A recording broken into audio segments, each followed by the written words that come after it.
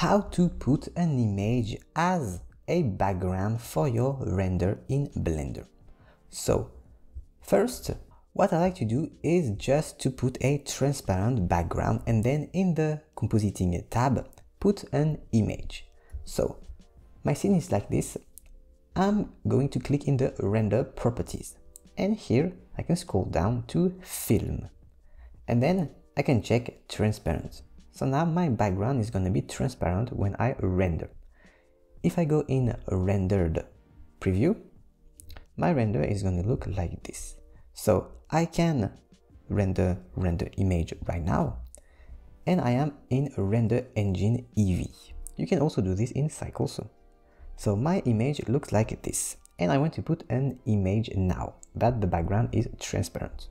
So I go in the Compositing tab, then here I can click use nodes. Here I have my render and I'm going to put a viewer, Shift A, search viewer to view my image. I can connect it. My image is going to look like this. Shift A, so to put an image in the background, Shift A, search alpha over. I can connect it here. And now my image is white like this. I can put this down and N to close this window on the right. My image looks like this. So this image connected to the first, I can put it in the second. Now I can see my render and the background is white. I want the background to be an image. Shift A, search image. I can put it here. And I can connect the image to the image of the alpha over. I can disconnect this.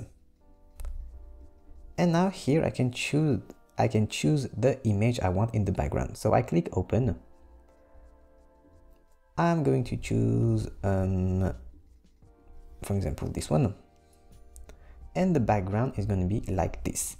Now I want to scale the background image, the size of the render of the camera. Shift A, search scale. I put the scale between the image and the alpha over. And then on the scale, I can put render size. So it's going to be the size of the render. I can check crop. And also I can change the X if I want to offset the X or the Y like this. If you want to learn all the basics of Blender, I have a free course where I teach you how to model, how to render, how to do animations, how to put materials, texture. You have the link in the description. So see you in another video. Bye.